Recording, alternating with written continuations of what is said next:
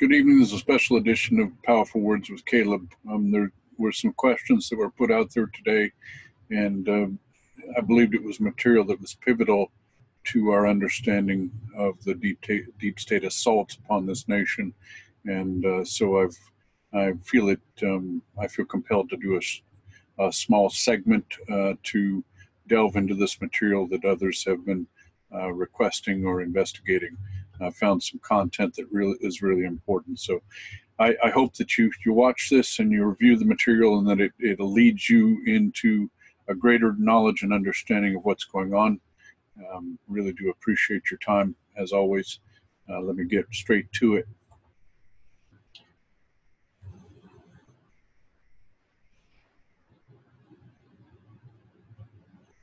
Okay, I'm going to share some sites because I believe that the knowledge has to be reviewed by everyone out there, so we need to understand what we're looking at and what we're looking for. So let me get to those sites right away.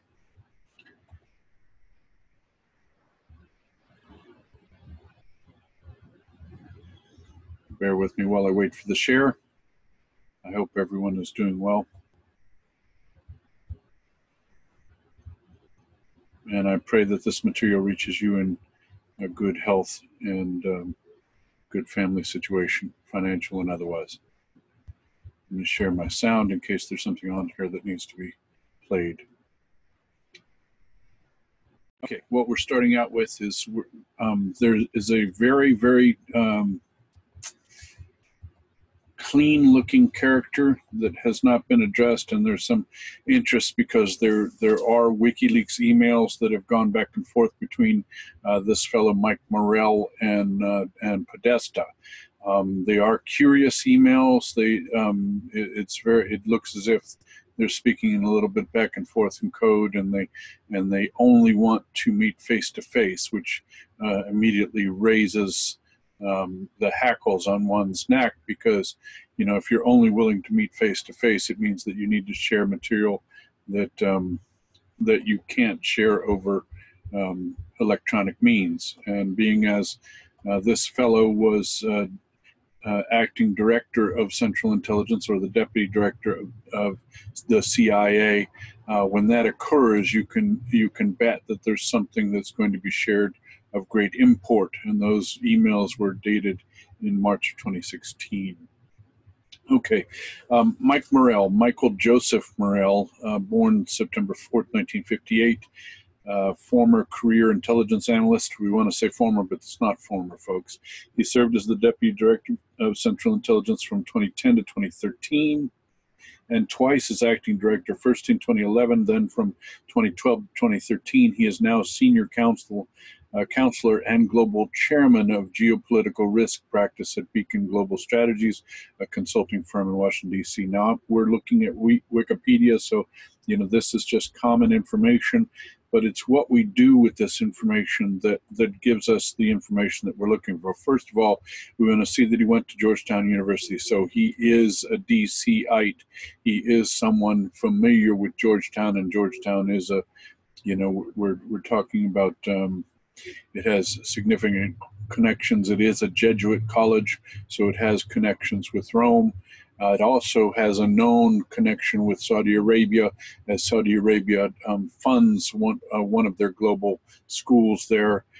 Both Bill Clinton and the Bushes have relationships with Georgetown. It is a network identity, just as in anyone going to Harvard is a network identity, and this fellow has both of those credentials. So that he's on the panel of those that would be an appropriate choice for the global deep state recruitment. And he has an impeccable background, but it's the information between the lines that we need to look for with regard to Mike Morrell, because you can't just paint upon him that he's an evil guy. He's one of those guys that looks like a white hat one day and a black hat the next, and so he's what I'm going to refer to as a gray hat, because he's also served with George Bush. He knows the Clintons well. He wanted to vote for Hillary Clinton He promoted Hillary Clinton. He raised money for Hillary Clinton, and he associates with all those members of Hillary Clinton's internal circle.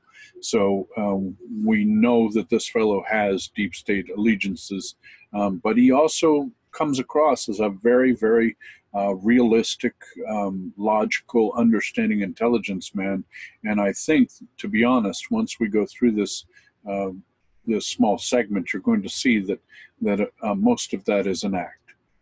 Most of that is for public consumption, so that we review him as an impeccable person, so that he can continue doing what he's doing without interruption. As we said before, in November 2013, Morrell joined Beacon Global Strategies as a senior counsel. In 2018, Beacon named Morrell as the head of its geopolitical risk practice. In this role, Morrell advises firms on global developments and what they mean for the company. So now we've got a tie not only to the political end, but we've got a tie to the major corporations in the global arena. So we're immediately, our minds immediately lend towards a deep state protege, a deep state connection, a member of that entire group. And so we need to continue on. And we understand that he became a commentator for CBS News. So now we have a CIA director who has worked with both parties, who has been involved in many worldly events, as we're going to see, and who also has connections with the media and with global corporations in their interactions in the world. So, you know, all of the red flags are going off. But if you look at this fellow's history, you find that it's kind of impeccable, which is, you know, it makes me want to look at him more.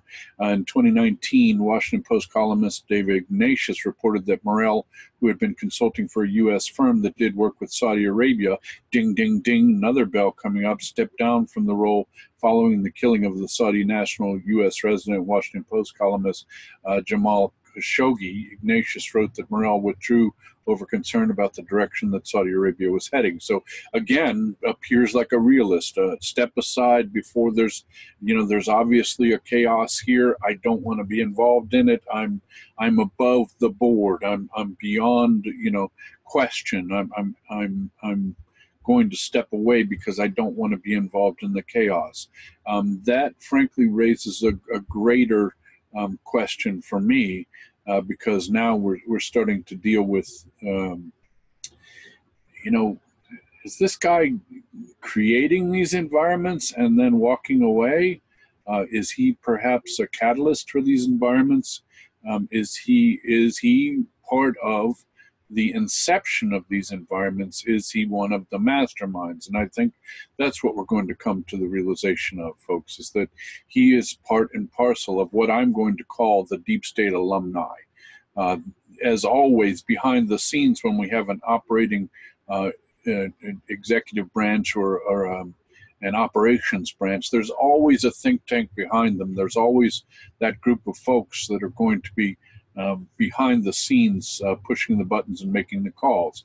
In this instance, we see Mike Morrell, and we see him surrounded by Obama's administration. So now, not only has he been firmly set with the Clinton administration, he's a Clinton, acolyte. He's raising money for them. He's helping them. But he's done the same for the Bushes, and now he's in the Obama cadre. So this is a lifetime bureaucrat, and we know that that's how the deep state operates, is that they operate in positions of authority that continue across political service, and they wait out the politicians when they don't agree with them in order to just enact what they want to. And if you're a think tank guy behind the scenes, well, I tried to bring up two of the links that he has in Wikipedia, which is Committee to Investigate Russia and another cyber program, but they were dead links. So I had to go and do some research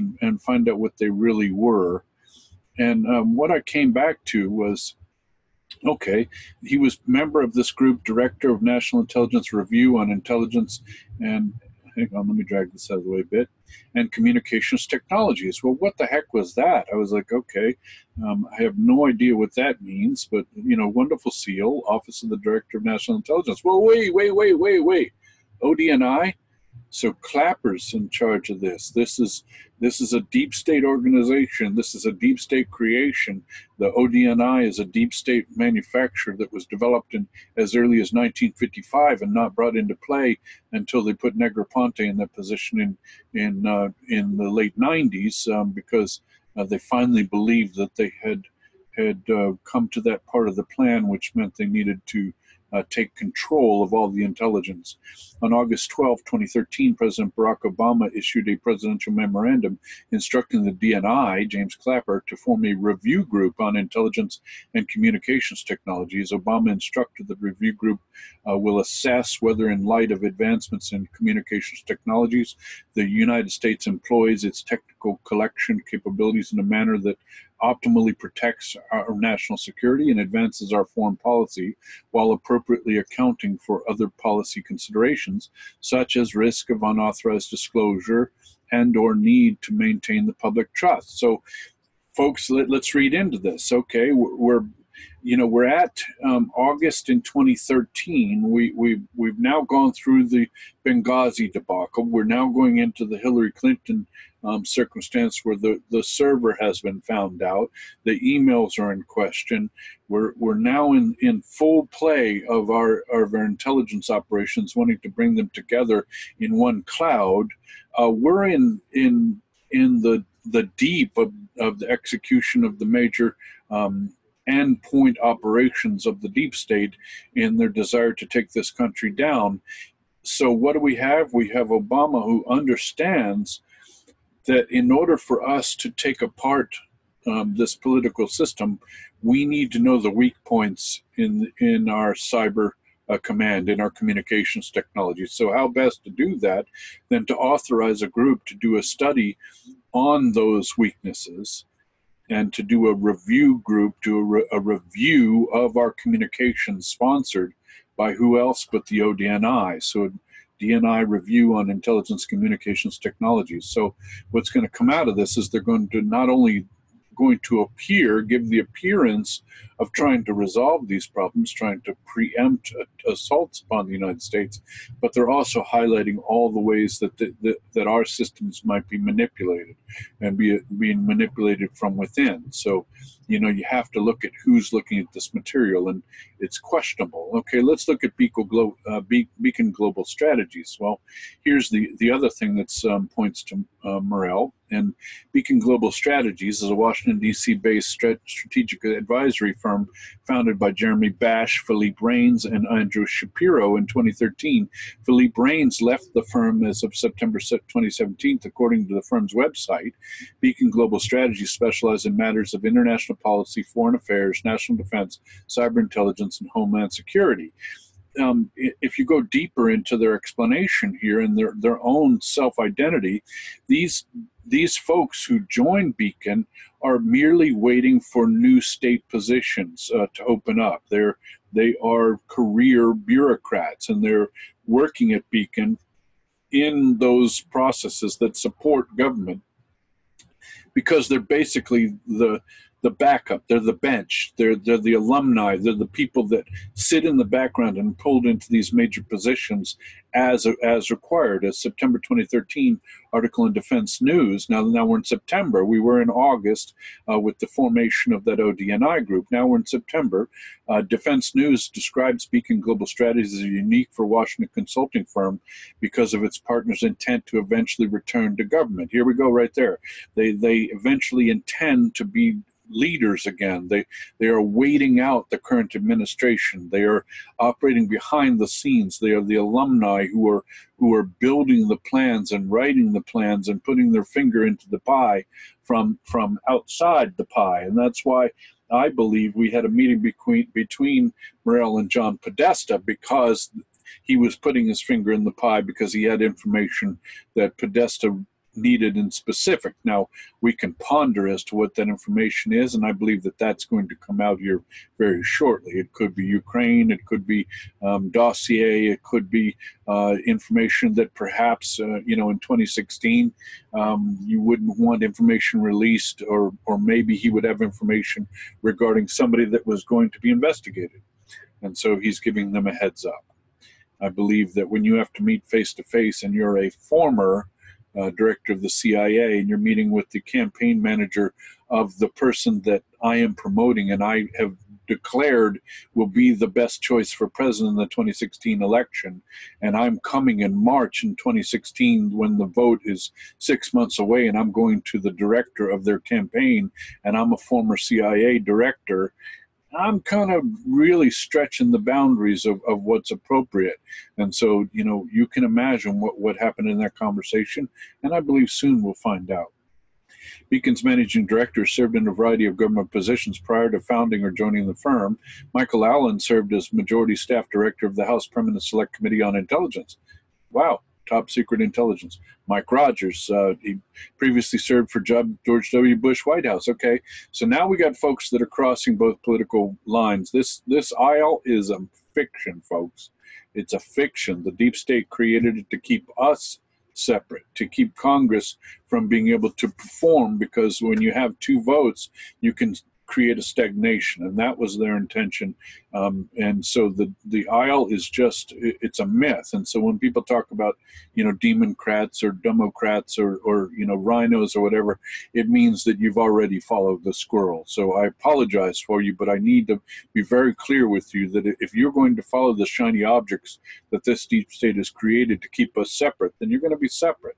And that's where they win. Andrew Shapiro is the former and longest serving Senate confirmed United States and Assistant Secretary of State for Political Military Affairs. During the presidential transition of Barack Obama, Shapiro was a member of Obama-Biden Department of Defense Agency Review Team, and during 2008 presidential election, a member of Hillary Clinton's campaign. So, folks, these guys are on both sides of the, quote, aisle, and so we need not be duped by their political affiliations. Next, coming up is some of the things that have been said along the lines are kind of alarming, kind of strange, kind of hard to comprehend, kind of hard to determine where this fellow's allegiances lie, and that's, I believe, intended. I believe that you keep people guessing if you say something, really middle of the road. If you say something very conservative one day, and then you say something very liberal or progressive the next day, and then you say something very, independent in the midst, you fool people into believing that perhaps you are the person you want them to imagine that you are. And this guy is so squeaky clean. It's frightening. It really is frightening. Okay, let's see. My quotes by Mike Morrell. Let me start in the paragraph before.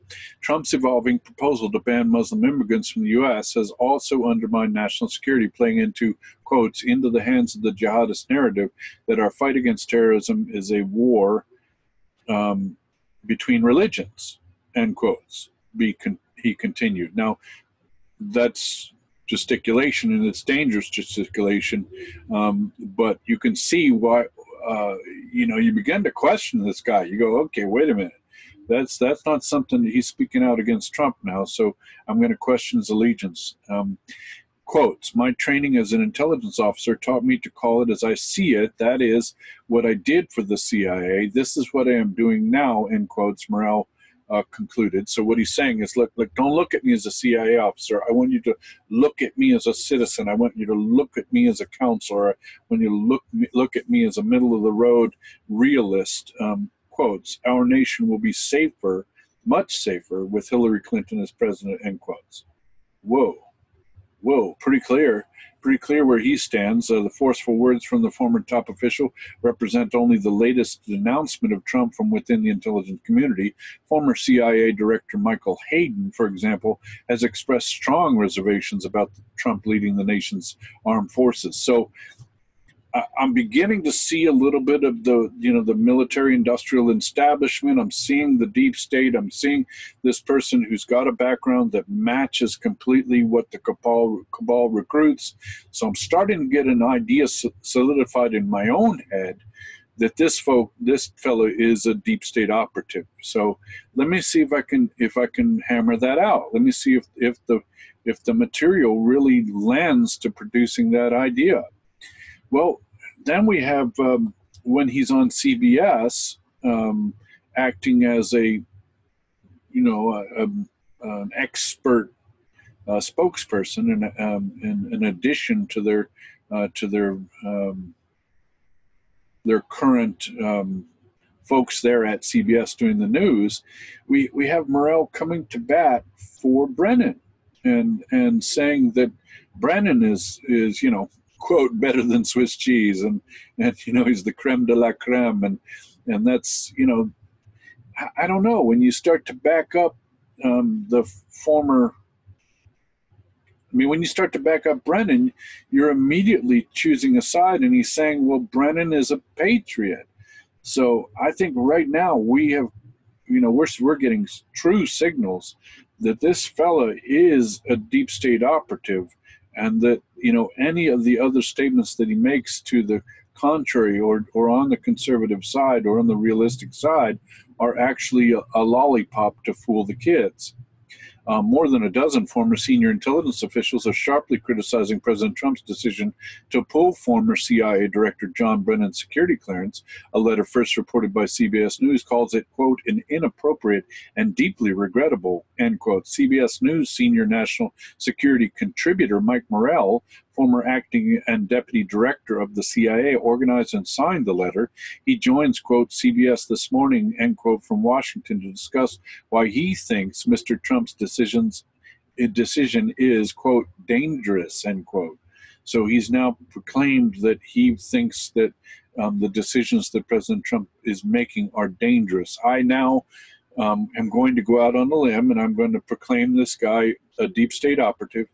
And he's a lifetime CIA member, but he's a lifetime globalist that is serving the entities of that globalist desire. And so now I need to go along with that concept in my head, that ideal. I'm not saying that I've accepted it. I'm saying that I'm making that proclamation based upon the information that I've digested. And so now I need to look forward into that. But before Obama could formally nominate Brennan to the CIA, the liberal blogosphere erupted in opposition, to that selection. Brennan's been here before. 4 years ago, he was Obama's top choice to lead the CIA. The two men met for the first time as a transition meeting in Chicago. Always Chicago, isn't that funny? It took time to realize they're almost completely in sync when it came to counterterrorism strategy.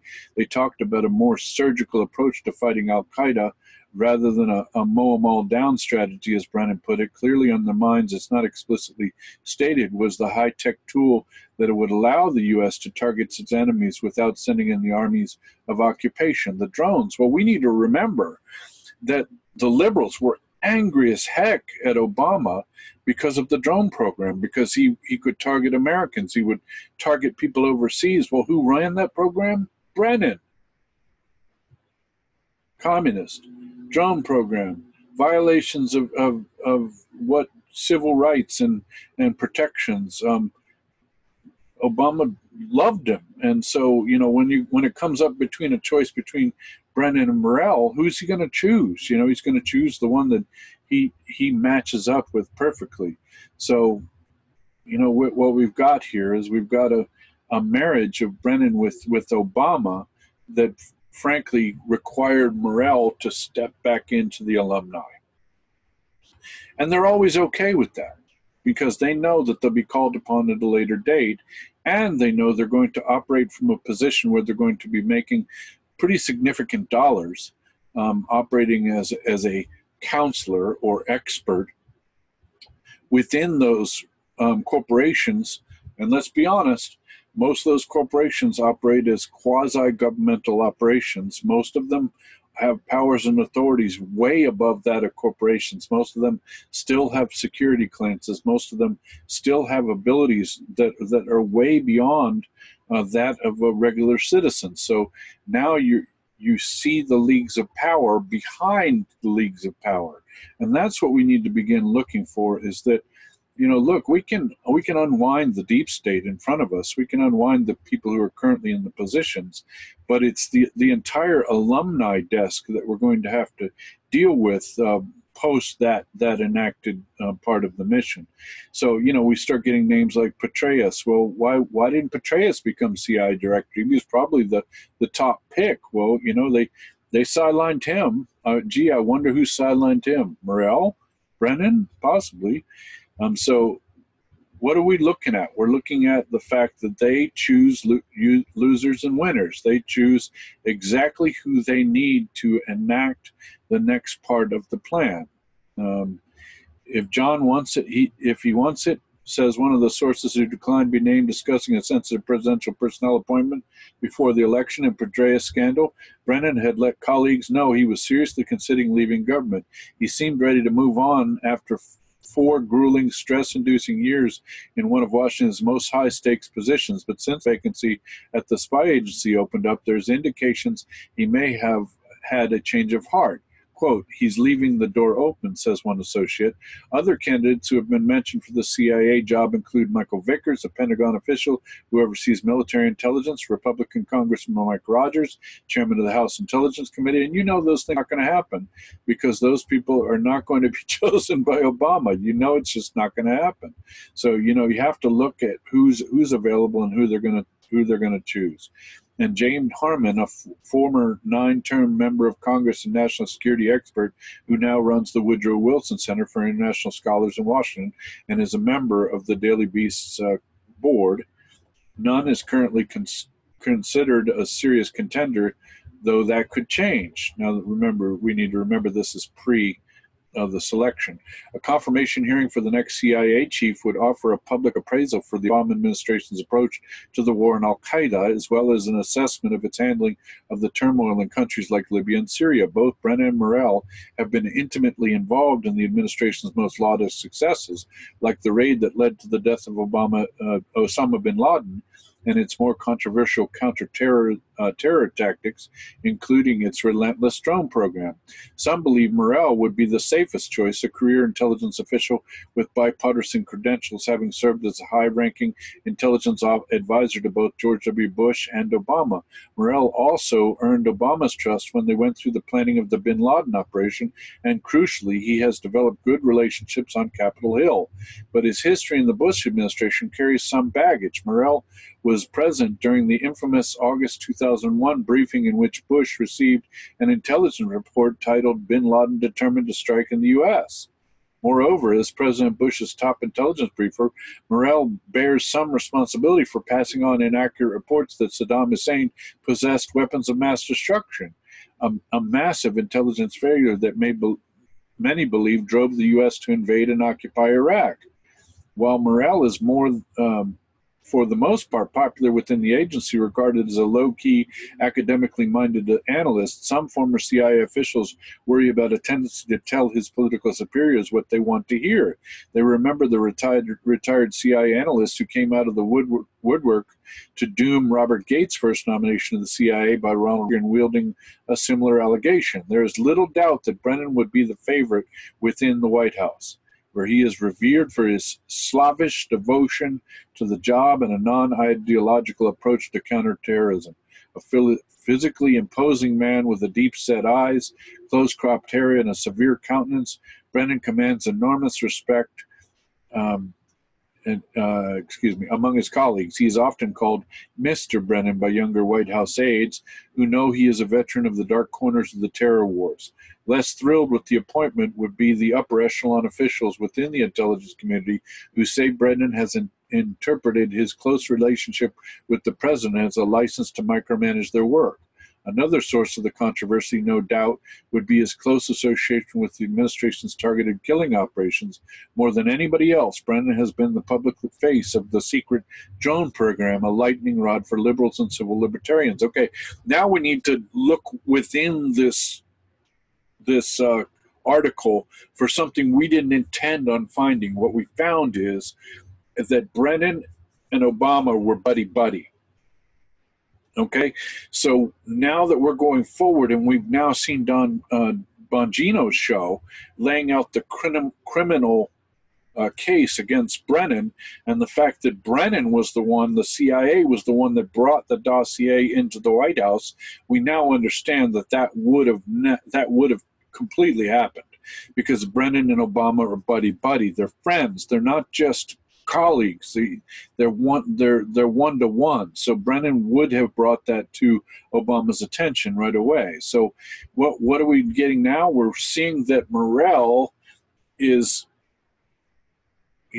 shining us on about Brennan's capabilities and saying, he's the right one to take the job. And now we know that Obama and Brennan are tight.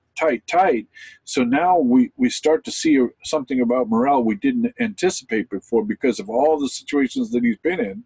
He's been involved. He was right there with Bush during 9/11. He was right there with the Iraq debacle of the false information. Now we're starting to paint a picture of this fellow, that he was there for Osama bin Laden's raid plan. This fellow is a mastermind. This fellow is an operational mastermind. He is a behind-the-scenes loyalist. He is a behind-the-scenes lifetime bureaucrat, intelligence operative. Well, folks, I'm sorry. Now we have to label him part of the military and intelligence industrial complex. We just have to. He is part of that conglomerate, and he's showing himself, because they have, through arrogance over time, even though he was playing a role and he had 33 years as the quote clean person. These folks have gotten really arrogant in the last few years because they believe that they've won, and they've made mistakes because of it, because that pride comes before the fall, and that's just the way it is. Okay, here's an article by a contributing columnist, Mike Morrell, in the Washington Post.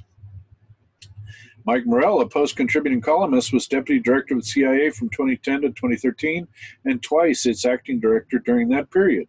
The attempted pipe bomb attacks on a number of prominent Americans, followed by the horrific killings in Pittsburgh, have dominated the recent news, and for good reason. These homegrown attacks on Americans are devastating and hark back to the darkest times in our nation's history.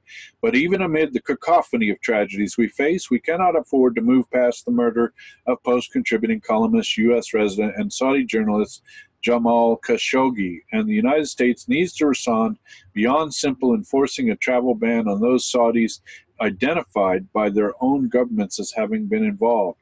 Okay, now he's calling for us to respond to Saudi Arabia. A robust process for formulating that response would conclude considerable work by the Central Intelligence Agency. So now he's advocating getting the Central Intelligence Agency in a response to Saudi Arabia. In the early days of his first term, President George W. Bush told me that the CIA had two roles in serving him. The first, obvious to most people, was to uncover clandestine information the president needed to know to keep the nation secure. The second, less obvious but just as critical, was for the CIA to provide him with all the context and perspective he needed to make informed foreign policy decisions. So here is Mike Morrell saying that, look, we're the ones that need to load the president's ear. We're the ones that need to point him towards those possible wars he needs to get involved in or not get involved in. And here we are, we're pointing him towards another war. And let's be honest, he pointed towards the war with Iraq. Now he's pointing towards Saudi Arabia. I mean, at what point do we start to say, okay, this guy's a neocon, he's promoting war, he's loading up these presidents with what they need to hear in order to get them to take certain actions. These two roles have always struck me as an excellent mission statement for the operation and analytic sides of the CIA respectively, and presidents have used both. The two roles were, for example, fully harnessed by Barack Obama's administration as we closed in on Osama bin Laden. In that case, the agency had an answer to the obvious question whether bin Laden was hiding at the Abbottabad compound in Pakistan, But there were less obvious questions that the president need answered. They included what a raid on the compound would mean for U.S.-Pakistan relations, whether taking out bin Laden would lead his followers to conduct attack on U.S. interests, and should the raid result in bin Laden's death, how the various options for disposing of the body would play in the Muslim world. By the end of the policy process, a thick briefing book contained the answers to the questions and a dozen others. So they decided to dump the body in the ocean before they shot him. Folks, this is all pre-planned. They did this. They were not going to question him. They were not going to allow him to remain alive. They were going to kill bin Laden. They had no desire to capture him. I hope President Trump is utilizing all the CIA has to offer while thinking through the Khashoggi case. Now he's pleading to Trump. Of course, the CIA should be collecting its own intelligence, providing it to the White House and Congress. For instance, what are the Saudis planned for when Khashoggi walked into their consulate in Istanbul? CIA Director Gina Haspel may well already know, since she reportedly had listened to a recording of the killing. Whoa, whoa. Man, how to throw, the director of the CIA under the bus right there. Who in Riyadh, Saudi Arabia, knew about the operation in advance? Most importantly, did Crown Prince Mohammed bin Salman know, and did he subsequently lie about it to Trump, who in Riyadh was involved in the initial cover-ups? What is the status of the Saudis so far deemed responsible, including the Crown Prince's closest aide, Saud al-Qahtani? Have they been fired from their government positions? Are they in custody? Wow. This is really alarming stuff to be writing. It's you're on the sidelines, and what you're doing is you're using your former position, you're using your ability at being at the Mockingbird media to now put leverage upon President Trump with regard to Saudi Arabia. It seems to me like you're now getting into a position of not just being called upon to give advice. You're now trying to map out what President Trump should be doing. MBS took a small step forward, placating critics Thursday when the kingdom released 3 female human rights activists from prison while they were await trial. 8 other women who campaigned for women to drive and other issues remain in detention. Among the previously undisclosed findings, some member of the Saudi strike team that was sent to Istanbul received training in the United States, according to U.S. and Saudi sources. The CIA has cautioned other government agencies that some of this special operations training might have been conducted by Tier 1, an Arkansas-based company under a State Department license. A U.S. plan to train and modernize the Saudi intelligence services is also on hold, pending State Department approval of a license. This project was developed by Culpeper National Security Solutions, a unit of DynCorp, with help from some prominent former CIA officials. No work on the project has been done. Wait. With help from some former prominent CIA officials. And then immediately in the next sentence it says, Mike Morrell, former acting director of CIA, was publicly identified as Culpeper's chairman of the board in 2017, but no longer holds that position. A source said Morrell withdrew within days of Khashoggi's murder. Folks, I need to start seeing a pattern. This fella steps back and resigns his position when things are about to blow up. What does that tell you? Okay, Tier 1 Group and DynCorp are both owned by affiliates of Cerberus Capital Management based in New York. The company wouldn't confirm or deny whether any of the 17 perpetrators of Khashoggi's killing, who were sanctioned by the Treasury Department, have been trained under the Tier 1 contract. Okay, so now he's trying to bring to alert Khashoggi's killing, and the CIA trained the guys who went and killed him. So I'm sorry, we're getting into really strange territory here with the former director of the CIA, and we need to understand that there's it's really strange stuff that's going on here. We now have somebody who's a mastermind behind the scenes, 33-year career CIA person who's been the director several times, who's close to Obama, who's close to Bush, who's close to Saudi Arabia, who was in on the Benghazi, Osama bin Laden assault, the 9/11 assault, the faked information about WMD in Iraq. Are we starting to get a picture of who this fellow is? I mean, it really starts to bring all the things together in our eyes, doesn't it? This is an interesting article that's coming up. I would love for you guys to look over this. I think I'll go over it on another show. But this has to do with the agency, where that idea from Culpeper came together. They were actually a private agency of citizens like yourself and myself who had particular skills and formed a clandestine agency during World War II to fight against the Germans and the enemies of the United States. And very interesting history we have here. So if you get a chance, we'll go over that, okay? Okay, now this is an important document that comes out of Obama's archives. You can read the site up here. The URL is obamawhitehousearchives.gov, okay? So this is a PDF right out of his archives. I'm going to go to approximately page 20, I think it is. So bear with me. We're looking at a document that, remember, we put together this council that's supposed to review our sponsored by the ODNI. It's supposed to review our communications and our technology capabilities so that it identifies, problems, that identifies, where we need to go in the future. I think personally, from reviewing this document, what you're going to find is this group was slated by Obama with finding out exactly how we could take down this country. And I want you to, if Obama ever claims that he didn't know about this, that he had no knowledge, we're gonna do away with that concept right here, okay? I'm on page 19. In our view, the current storage by the government of bulk metadata creates potential risk to public trust, personal privacy, and civil liberty.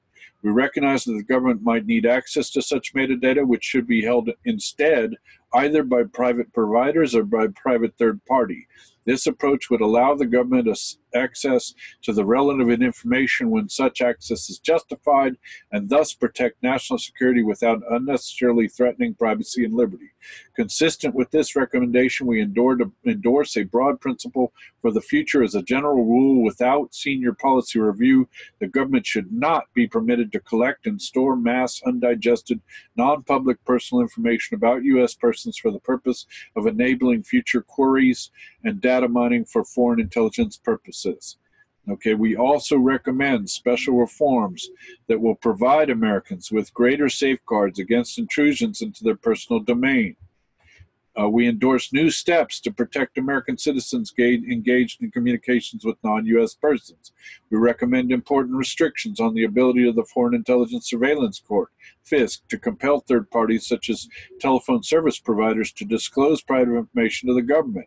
We endorse similar restrictions on the issuance of national security letters, by which the Federal Bureau of Investigation now compels individuals and organizations to turn over certain otherwise private records, recommending prior judicial review except in emergencies where time is of the essence. We recommend concrete steps to promote transparency and accountability, and thus to promote public trust, which is essential in this domain. Legislation should be enacted requiring information about this surveillance program to be made available to the Congress and to the American people to the greatest extent possible, subject only to the need to protect classified information. We also recommend that legislation should be enacted authorizing telephone, internet, and other providers to disclose publicly general information about orders they receive directing them to provide information to the government. Such information might disclose the number of orders that providers have received, the broad categories of information produced, and the number of users whose information has been produced. In the same vein, we recommend that the government should publicly disclose on a regular basis general data about orders it has issued in programs whose existence is unclassified. Okay, so they're laying out right here the way that FISA could be used inappropriately, and that they're recommending that that be ended forever.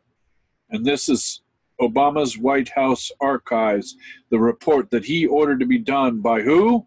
The ODNI, which included what? Mike Morrell.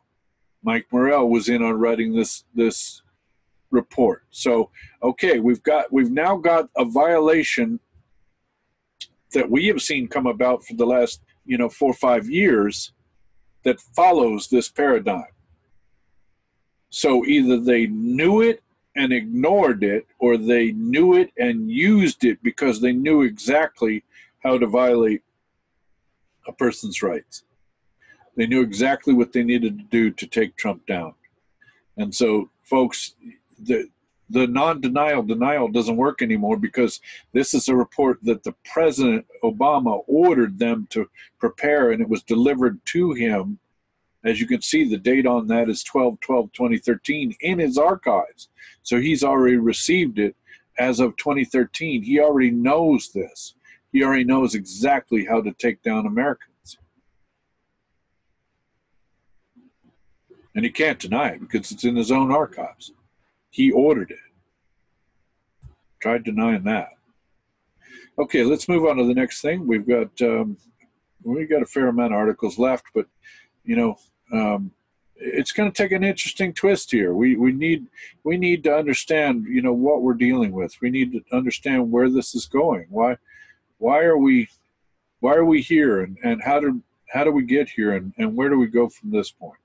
And so we're bringing up an article by nationalinterest.org about Morrell, and let's look at some differing perspectives as we go forward. We're going to start to see some perspectives that aren't necessarily that squeaky clean concept, that start to raise our hackles, that we begin to see some of the things that we, basically we're shrouded by a really clean personality, a real public portrayal, a manufactured view of this squeaky clean person before you.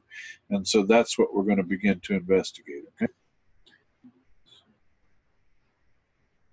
Okay, come on up, article. Okay, we'll go on to the next article. So that one does not appear to be coming up.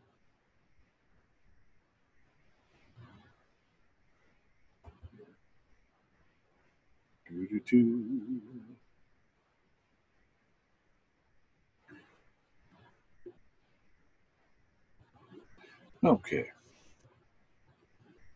As this next article loads, we need to take a moment and just thank folks for showing up. We really do always appreciate and understand that without listeners, without other patriots, none of this matters. I could be talking to myself, and so it's very important that we comprehend and understand the gravity of the position in which we stand. And we're patriots trying to stand up for the nation that we love, and so there's been some horrible things going on that need our attention, and we can't allow these things to continue. And so we here at Patriot Soapbox and Powerful Words with Caleb are doing our absolute best to drum up that which we need to see. And I have to say I'm frankly overwhelmed and humbled by what the Lord has allowed me to do in revealing some of these interests, some of these issues that have been remained hidden underneath the tapestry that they would have us look upon and be mollified, be at peace. But none of this puts me at peace seeing this.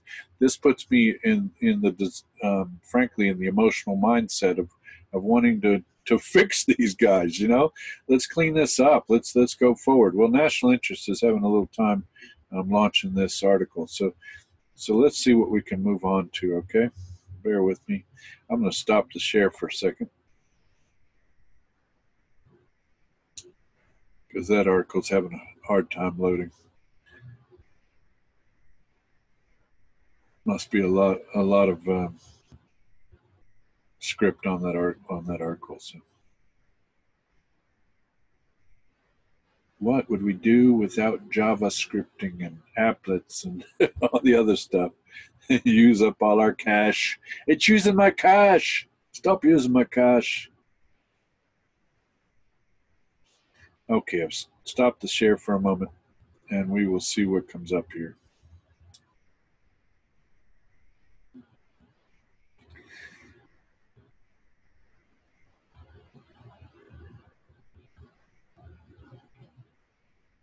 Okay, let's reflect on what we've seen. We've now seen a character who obviously moves in, I don't want to say in the shadows, but he's pretty, he's like a daywalker. He has power and authority to operate within the mechanism, within the machinery, with some kind of elusiveness, some capacity to remain hidden.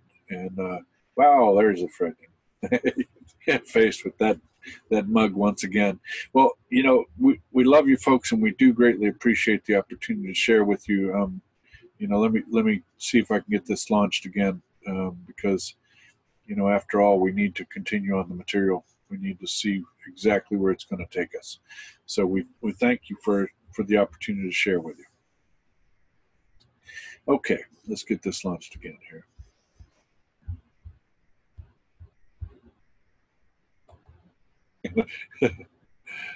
We shall find out in the morning. Retrieve it in the morning. Okay, so let's get a share going here again.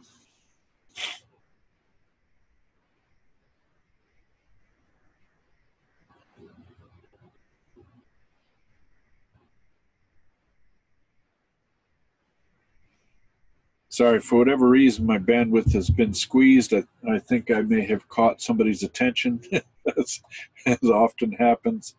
They really don't want you showing this stuff, and so you just have to deal with it. I am not in charge, and I know it, but that's okay. I don't need to be in charge. Just want to share some information. This site's pretty interesting. It's nationalinterest.org, and this is their blog. They do some pretty interesting blogs. Let's close this page as it comes up, okay? But really interesting articles. Everything's up to date. China has many aircraft. Good place for some perspective. A good place for some up to date information.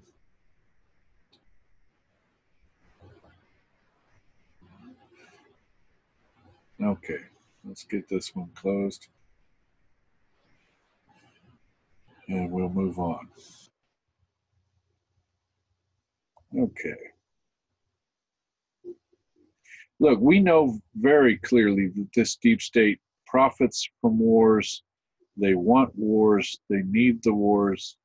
They're going to fight everybody who wants to stop the wars. And POTUS has made it very clear that we no longer want to be involved in wars that, A, are unwinnable, B, don't have an end game in sight, and C, are meant for 30-day or 90-day operations and turn into 10-year, 20-year, or lifetime operations. We should not be losing men and women or assets or expending them in wars that we should not be involved in. In fact, their whole concept is drive us into, a world conflagration in which we end up, basically invalidating each other, and they end up winning the prize, which is control over everything after we're done in, right? So I don't want to play that game anymore. I think I'm so thankful that we have a president that understands that. And he's spoken about it in the last couple of weeks, which I got to give him credit for. He's the first president that's really addressed that recently and said, look, I got to send these people into war, and then I got to watch them come back off that plane off the back when their families freak out and throw themselves on the coffins. That's not something I want to do. Who is Michael Morrell? Far from protecting American security, Morrell has repeatedly undermined it. Now you can see why they don't want me showing this article. So let's continue. No doubt Putin is playing Trump. Yes, former CIA Director Mike Morrell is indeed at it again. During the presidential campaign, he repeatedly attacked Donald Trump as an unwitting agent of the Russian Confederation. In the same vein, anonymous CIA officials have supposedly provided evidence of our new president's nefarious dealings with the Kremlin and its agents. Okay, so Morrell's now coming out championing the Russia theme. So that immediately we know there's problems, okay? And it's referring to anonymous CIA officials. Look, Morrell's the one saying this, so come on. You don't need anonymous CIA officials anymore, right? Didn't Trump's own lawyer, Mike Cohen, meet in the Prague with a Kremlin agent in August of 2016? And isn't that final proof of the ongoing secret liaisons between the tycoon and the tyrant? Now, this is This is Morrell speaking. So we need to understand, folks, that didn't he meet with Podesta in March of 2016? And now he's referring to August of 2016. Did he mention that he met with Podesta? Are we hearing any of that information? Are we understanding that there's some reasons why he would say this? Afraid not, but it's deja vu. 15 years ago, Morrell vetted and took to the White House a preliminary report that 9/11 hijacker Mohammed Atta met with an Iraqi intelligence officer, Ahmed Samir, and Ani at the Iraqi embassy in Prague in April of 2001. Both reports have turned out to be bogus. Okay, now we've got a continuation of a guy that's supposed to be, the most brilliant guy, the most above board guy, and yet he's a bum scoop deliverer. He delivers false material to the presidents. Now, what was his job? Wasn't it loading the president's ear for making proper and responsive diplomatic decisions? And now we see that he just continues to bring in bum scoop reports. On August 6, 2001, Morrell served as CIA debriefer for President Bush's most critical ever presidential daily briefing, the one that read, "Bin Laden determined to strike in the U.S." It was essential that he impress upon Bush the importance of the memo, but he didn't. Morrell recollected in his memoir that NSC staffer Steve Began, who accompanied Morrell to the Crawford Ranch where Bush was vacationing, apparently relayed to the others that Morrell, had indicated to the president, there's no need to worry about an al-Qaeda attack on the homeland. Okay, wait a minute. He wants to tell bin Laden is determined to strike in the U.S., but yet the message they give the president is that there's no need to worry about al-Qaeda attack on the homeland? Whoa. I'm sorry, folks. We now have a smoking gun. Morrell himself directly observed that in retrospect, quote, "I did not treat it as a hair on fire or action forcing piece, and the president did not read it that way either," end quotes. Okay, we've got a bum scoop deliverer.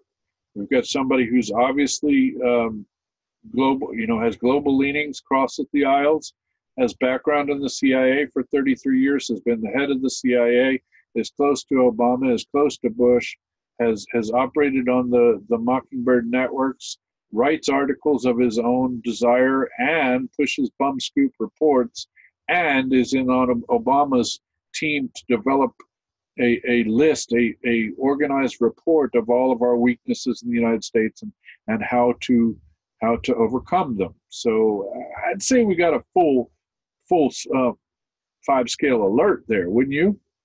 Surely Bush would not given the assessment that Morrell's colleague, counterterrorism expert Cofer Black, gave to Condoleezza Rice weeks earlier, an attack is impending. Wait, Cofer Black, his colleague, said an attack is impending and this country needs to go to war footing now.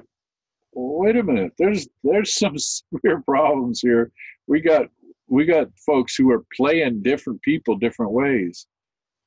They're loading them up. They're loading their lips, folks. They're loading them with the words they want them to say. They wanted Condoleezza Rice to go to Bush and be the one that says we got to go to a war footing.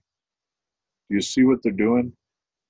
It's the old Jedi mind trick. Loading people's lips with what you want them to say to bring about what you want to happen. So, this is an intriguing article because it really lays out some of these things that Morrell has been involved in that just, they're not above board. I mean, 2003 Iraq War provided an opportunity for Morrell to advance his career. Leading a group of CIA analysts, he was assigned to help prepare Secretary of State Colin Powell's February 5th UN Security Council speech. Okay. So now we see he's loading Colin Powell's lips. Wow. So over and over again, justifying the forthcoming invasion of Iraq, a passage in the speech affirmed that Iraq possessed biological weapons and the capability to rapidly produce many more. False. We still don't know who was directly responsible for leaving this passage in Powell's speech. However, Morrell was in charge of the CIA analysts who were vetting it. In 2015, Morrell apologized to Powell. Folks, if you go down in this article, what you can also find is that he was the one that changed the talking points for Susan Rice. And he denied it, and they caught him. They caught him in a lie. So are we beginning to solidify our understanding of who this Mike Morrell character is? Are we beginning to understand how this deep state operates in loading people's lips, and that they may not be your best friend? They may be working for the cabal, and they may come in and say something or give you a report in their expert opinion that's made to force you to come to some act that the cabal wants you to perform, that you don't even know that you're being pushed. You don't even know you're a puppet. You don't see the puppet strings because you're being worked by that dark master whispering in your ear, you know, that nefarious character with the, you know, the fangs and the long claws, you know, whispering behind your throne. It's a horrible realization that's, you know, we have that type of wickedness here in our country operating in our own government. But it's happening, right? You can see right here, and the guy looks like he's squeaky clean. If you ever see him on TV, he looks like the squeakiest clean, you know, Mr. Wilson you ever seen. And you know, it's a frightening thought because we now know that our eyes can be fooled, and so we start to suspect our own perceptions. We start to suspect not only what they're telling us, but what we're perceiving. And so, you know, this is a time of need for really intense discernment. And for some reason, they do not want me to get beyond this article because, you know, I'm just sitting here on hold, man, where it just will not go to the next article. So we're going to try to go to the next article here and just get off of this subject and go forward.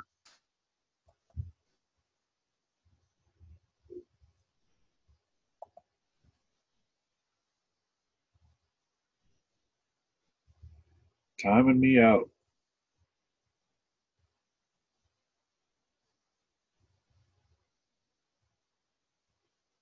Okay, so if we had to stop here, what would we have learned? Well, we've learned that this guy is behind the scenes operative. We've learned that this guy delivers a message that's designed to produce a specific response. And it's really intelligently designed that way. And we've learned that he works for organizations that are a cadre of alumni that span both parties, that have allegiances and histories in many administrations, and have worked with both the Clintons, the Bushes, the Obamas, and many others. That in itself is alarming, to see that we have, this is the deep state. We're beginning to see the organization behind the organization. We're beginning to see the bench.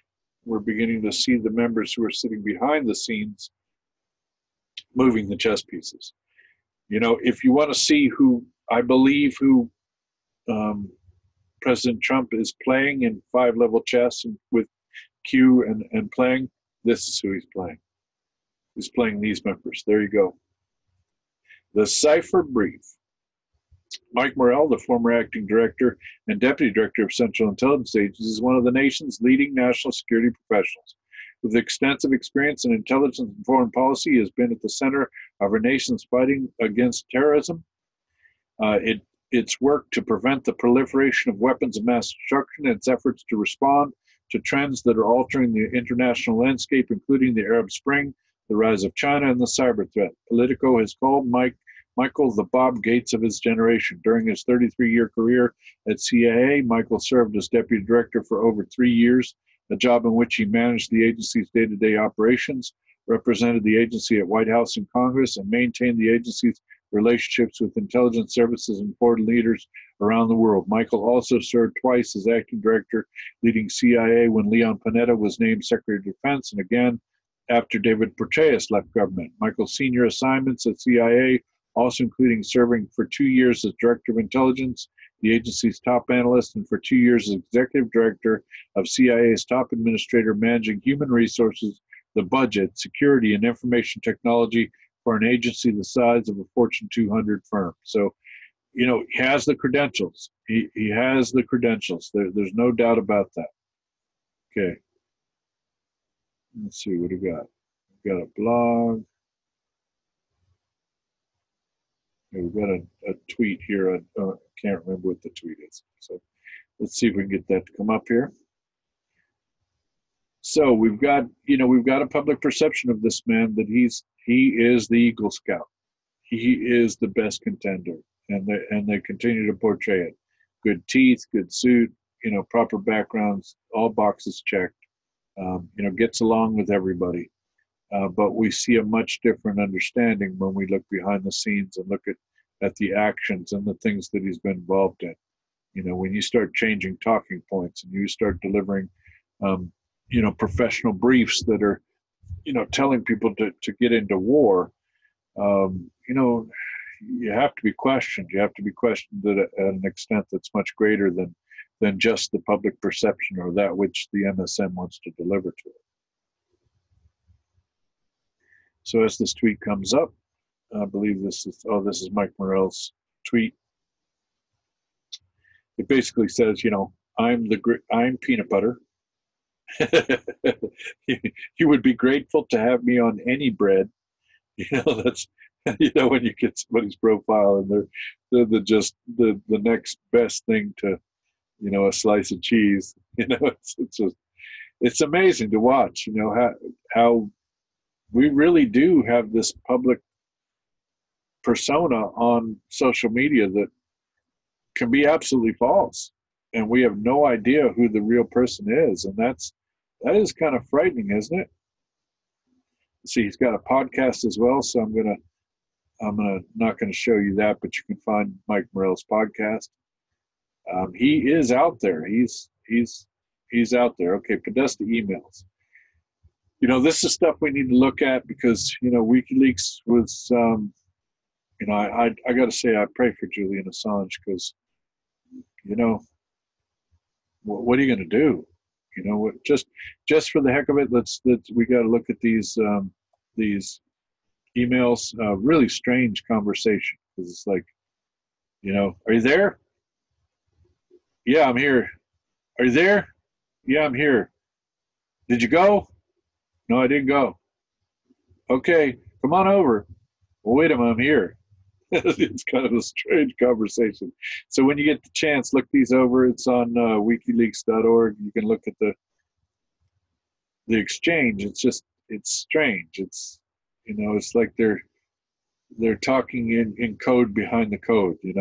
It's like they're talking. They're sending each other messages about hey, we're going to meet here, but why don't I come to your house? No, I'm at Tenley Circle. No, I'm in McLean. No, it's all a smokescreen,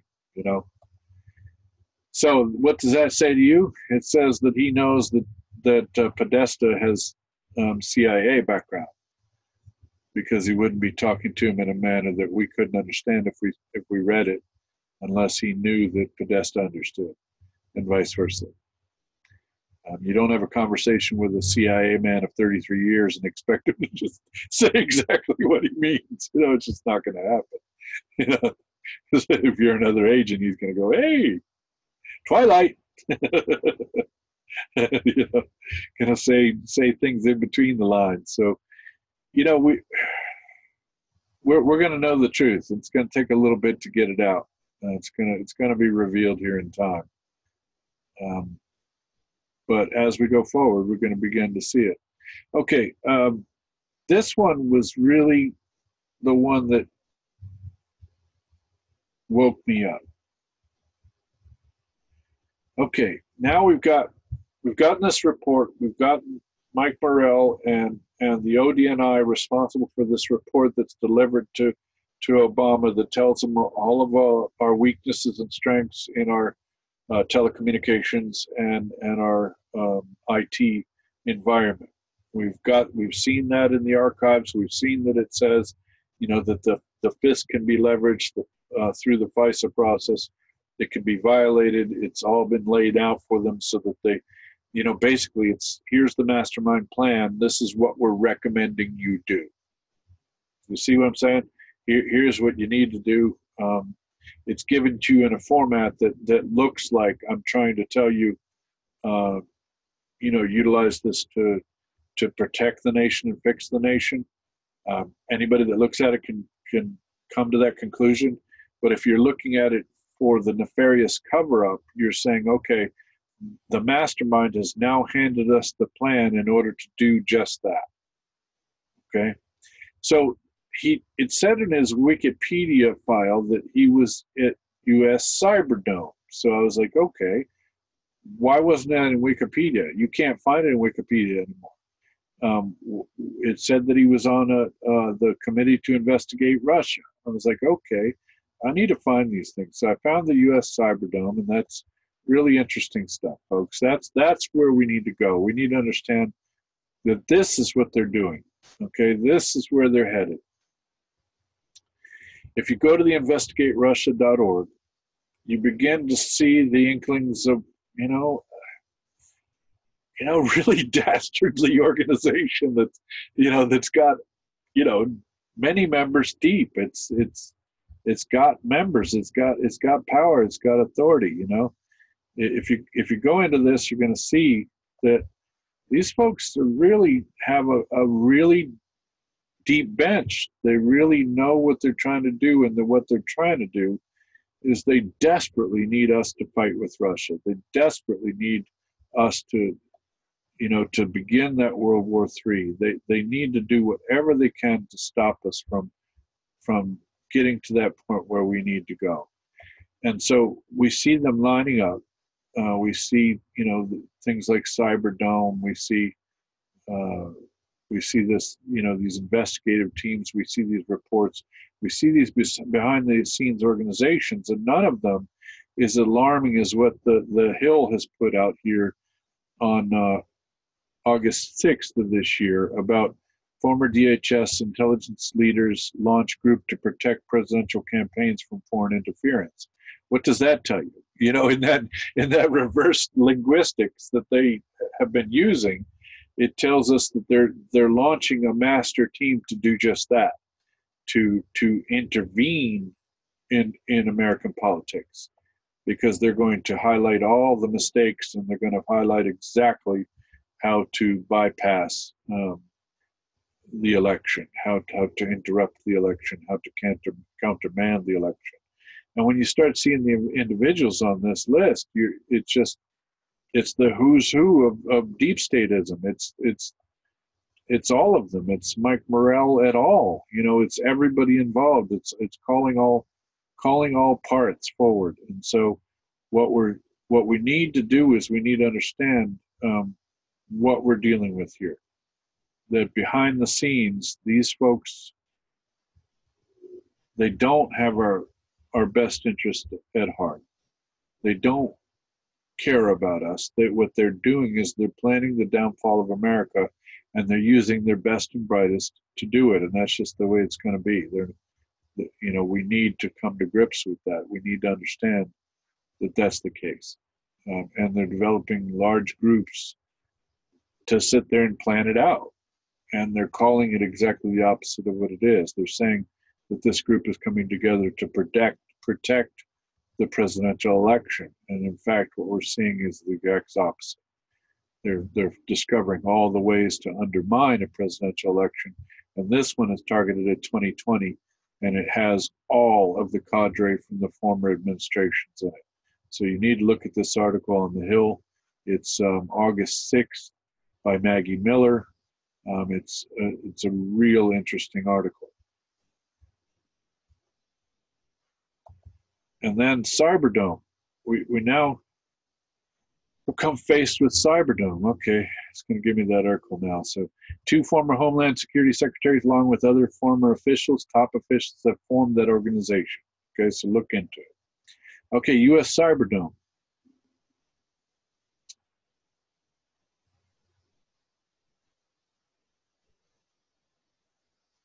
This Cyberdome is a conglomerate. It's a business currently run by a retired general. This is the About page. I'm going to go back to the home page. But this lays out all the characters. It's pretty interesting. Again, you start to see all the characters that they have amassed into a corporate. But when I say corporate now, I'm talking quasi-governmental. That is, if you look at it from one angle, you see U.S. government. If you look at it from another angle, you see a corporation. And these folks are, they're the epitome of cyber experts. And they're creating what's, a cyber dome that is a business that is going to be in charge of cyber. And who best to run cyber but AI, of course. And so, now we've had 3 days ago, we had POTUS announced that a cooperative Google program out in California has come up with an advancement in AI that's way beyond its time. So we got all these guys freaking out.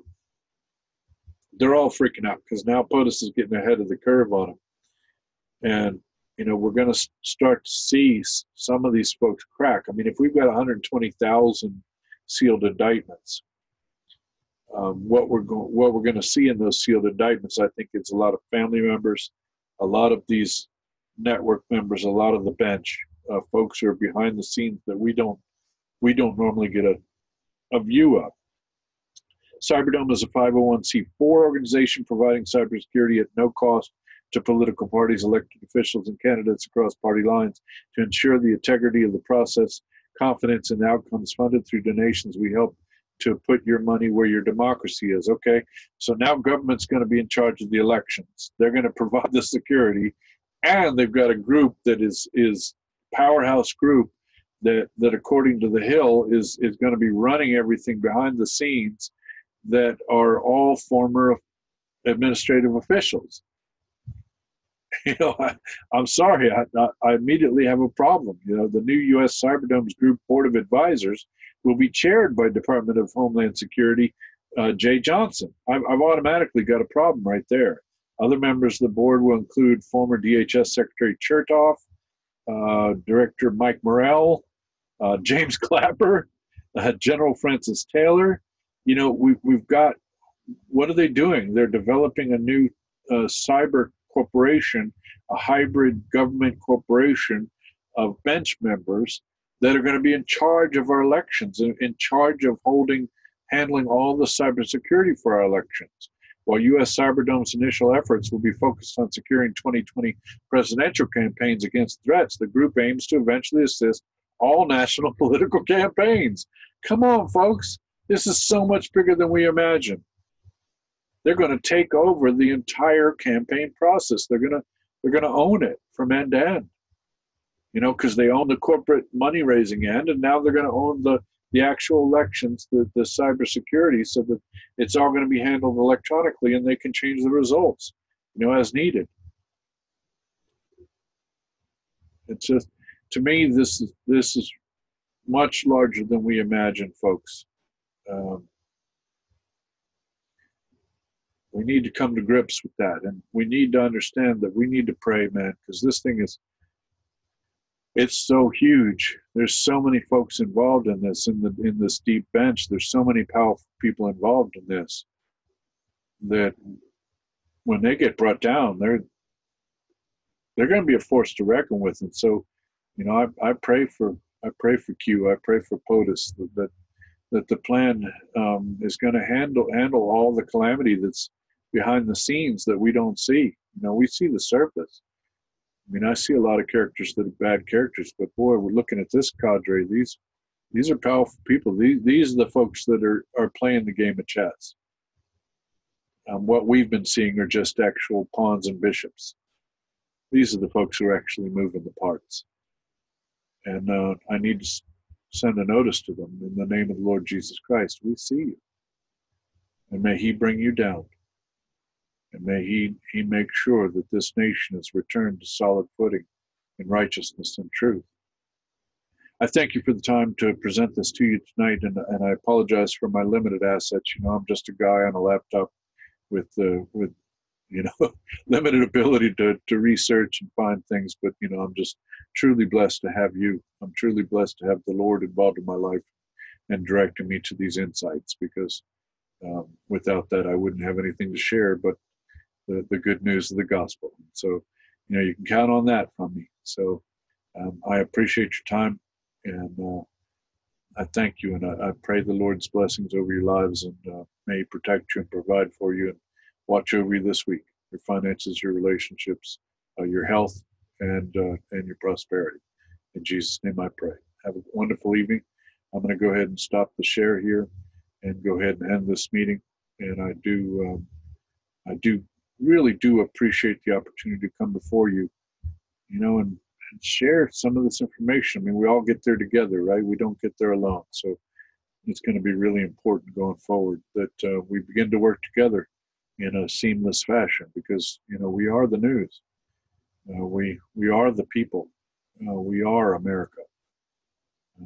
We are America, and we've forgotten that, and it's time to remember it. So I thank you, and I'm going to go ahead and stop this. When it wants to stop, it stops. Round and round she goes, and you do what you got to do until it happens. So thank you so much for the opportunity, and I do greatly